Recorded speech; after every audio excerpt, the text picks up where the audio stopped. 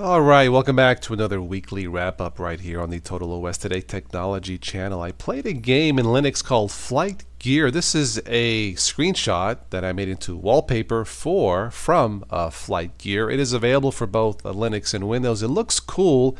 It's been a while since I played a flight simulator. I wasn't very good at it, but if you're into flight simulators, check out Flight Gear.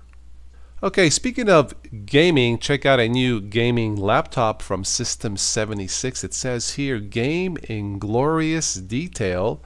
It looks cool. This is the Oryx Pro, available on the System 76 laptop. All the specifications are here. Check it out if you are into Linux gaming.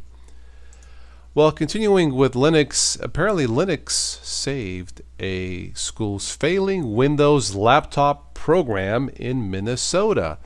An Indigo campaign raised some money and donations of laptops, allowing the school's Linux club to equip much of the school with Linux laptops. And you might be wondering which Linux operating system is in those laptops. Well, Ubuntu, of course. Speaking of Ubuntu, I uploaded a video called Rise and Fall of Ubuntu Not For Me. This was by a request in response to a terrific video by Joe Collins called The Rise and Fall of Ubuntu 16.04 Revisited. Apparently a lot of you have been having issues with Ubuntu. I don't. I have 16.04 installed on 2 machines and it works great.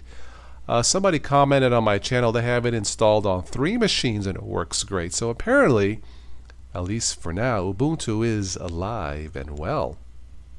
Alright, the latest Fedora. Yeah, Fedora 25 has been released, and as I scroll down here, item of note, Wayland now replaces the old X11 display server by default. Interesting. Check it out, although they say here, like all software, there may still be some bugs. Surprise, right?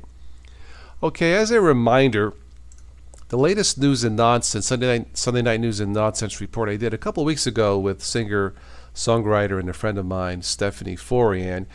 You don't have to watch these on YouTube if you don't want to. I upload some of these in the form of a audio file, and you can download the file on archive.org.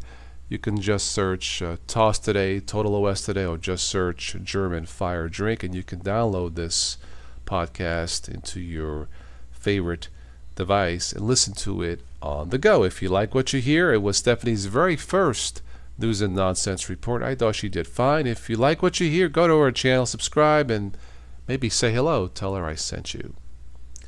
That's all I have for this one. If there is a piece of news you want me to comment on, let me know. Maybe I will include it in the next Total OS Today weekly report.